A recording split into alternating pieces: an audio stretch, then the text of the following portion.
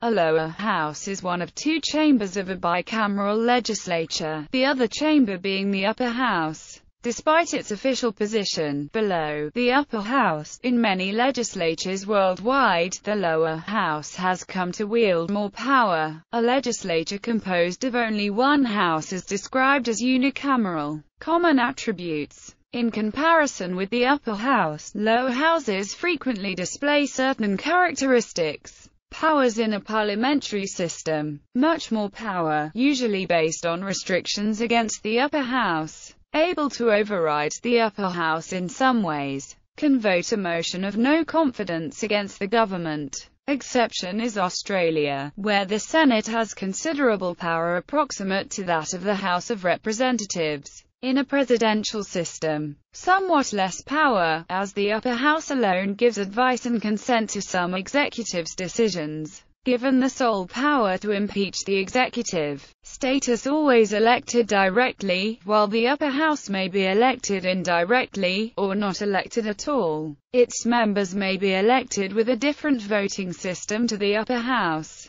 Most populated administrative divisions are better represented than in the upper house. Representation is usually proportional to population. Elected more frequently. Elected all at once, not by staggered terms. In a parliamentary system, can be dissolved by the executive. More members. Has total or original control over budget and monetary laws. Lower age of candidacy than the upper house. Titles of lower houses. Common names. Many lower houses are named in the following manner. House, Chamber of Representatives, the People, Commons, Deputies, Chamber of Deputies, Chamber of Representatives, House of Assembly, House of Representatives, House of Commons, House of Delegates, Legislative Assembly, National Assembly. Unique names. Lok Sabha, Dewan Perwakilan Rakyat, Dewan Rakyat,